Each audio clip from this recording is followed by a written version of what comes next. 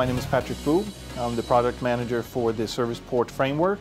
And I'm going to show you the new Loop Tuning Accelerator Service that we have in ServicePort. That's the companion for the Loop Performance channel. So let's start with the Loop Performance channel. It's monitoring the performance of up to 1,000 control loops at once by taking the measurements and actually calculating what could go on with it. So it will detect if you have a valve that is sticking or if you have over control. So if we look at an over control issue here, we have a couple of devices with over control, and I select one of them and I get to the data view, and here we can clearly see over control taking place where the measured value, the green one, is fluctuating and trying to stay at the purple one, which is the set point. The control output is of course chasing as well, so this one is clearly over control. Historically, you would ask then the operator, can I please do a bump test? Can I affect the process in a way so I can get useful data back to do a modeling to come up with better tuning parameters? But the data we have in the Loop Performance channel probably contain one of those bump tests already that happen naturally. So the Loop Tuning Accelerator Service, or the Loop Tune channel as it's called in ServicePort, is just a quick list of the different loops that have a naturally occurring step or a bump. So if you have a problem with a device and you look here and say, oh, I actually had an occurring bump, you can use that to tune your loop. So here we have a clear bump when the set point went from 10 down to 8. The green one, which is the measured value, followed nicely. So this is a perfect candidate for the loop tuning part of the Loop Tuning Accelerator Service. So when you detect something like this, you select Extract Data into Loop Tune, and you will call up the Loop Tune Workbench tool, which is automatically installed with the Loop Tune Accelerator Service. So this tool, we already loaded the file, so now we need to do a configuration, and if you've done the Loop Performance channel correctly, the configuration is already done for you. But you should verify that the set point is to the set point, measured value, and so on, and the limits here.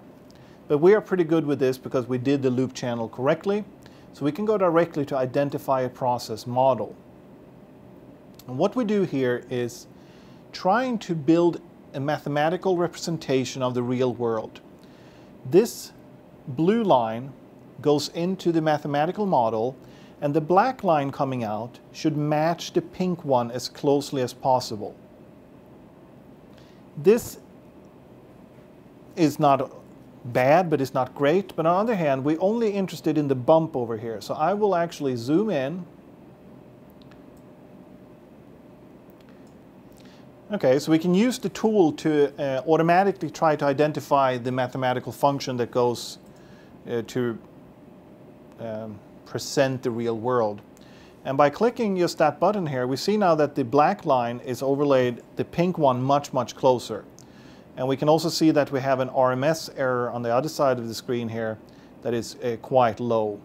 So once I feel this is good, and I can change the parameters myself, but the software makes a pretty good job of it, I can go to the tuning of the loop. So I can use my model and tune to see what would happen if I do different settings.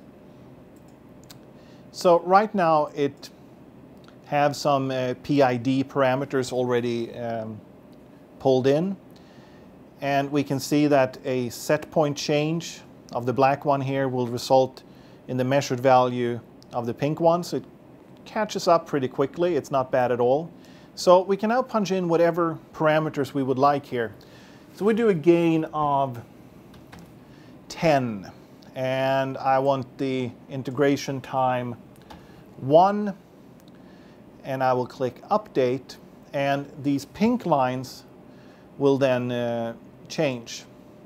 And here we see they change and respond really quickly, but they are overshooting and it takes a bit of time until it stabilizes. And if you did this in a real process, it would not be good. You could actually damage equipment. So that was a bit too aggressive.